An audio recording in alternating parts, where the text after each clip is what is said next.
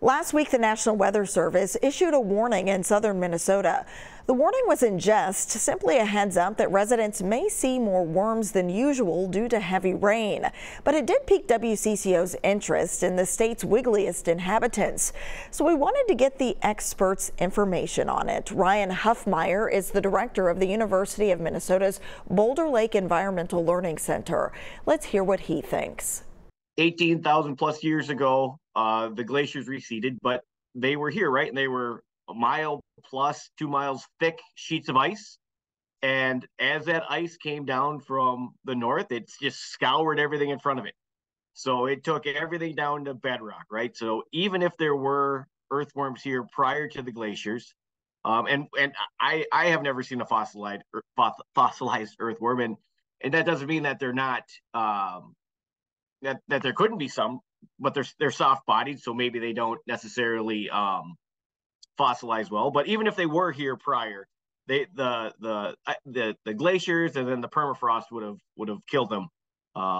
And so as the glaciers melted and our forest reset through succession, and then we had this grow up of plants, and then, well, I should say mosses, and then lichens, and then plants. And as it came up, the forest we know today, earthworms weren't a part of that mix. And it was fungus and bacteria that broke down all the organic matter. And that's what, that's how our forest grew. So earthworms are not part of the picture. Just like all invasive species, us humans are really, really good at moving them.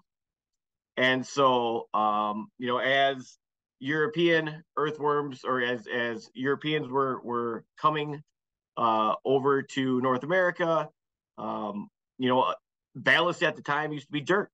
So you think of dirt getting shoveled in and then unloaded over here.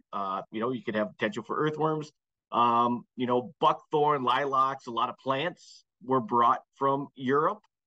In the root balls, you would have earthworm cocoons, or the eggs, that are very tolerant to drought and cold. And then, there's stories of some, farmers and that bringing things intentionally with them, right?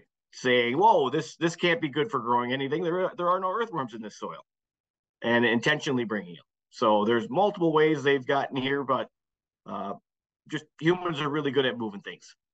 So earthworms do breathe through their skin, right? So they need oxygen in the water. And a lot of times it may be because of, their burrows being flooded. But another reason that worms come up when it rains is that's the best time to mate, right? So unlike jumping worms, a lot of these others, they might be, both sexes, but they need to share with the other species, or with the other worm. So that's the best time, right? Because otherwise they're in the soil and they're on multiple levels. They're moving all around. The best time is to come and, right, they dry out pretty quickly. So when it's overcast, when it's raining, when it's wet, that's a good time for them to be on the surface.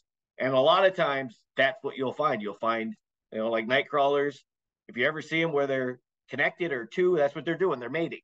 And that is a time. Also, movement. A time to move across the landscape is when it's wet. Right?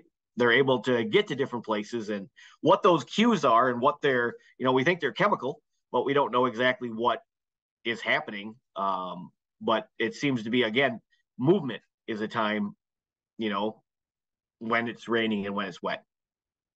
So I think there's lots of different reasons why they come up. It depends the species. There's multiple different techniques. Some just lay cocoons of their eggs. Jumping worms are like that, right? Their eggs are very tolerant to cold, very tolerant to drought, right? They're pretty tough, and so their cocoons will overwinter, and then in the spring they hatch and the process starts. But why do we see adults right away in the spring? Well, there are other species, like the nightcrawler, can go 4, 5, 6 feet down, and so a lot of them try to get below the frost line, right? And if they can succeed, like this year, we had a real blanket of snow, right? And the frost line never got that deep. So a lot of these adult worms can survive into the spring. And then we get this wet weather, and they're ready to start going, right? They're ready to mate, they're ready to move on.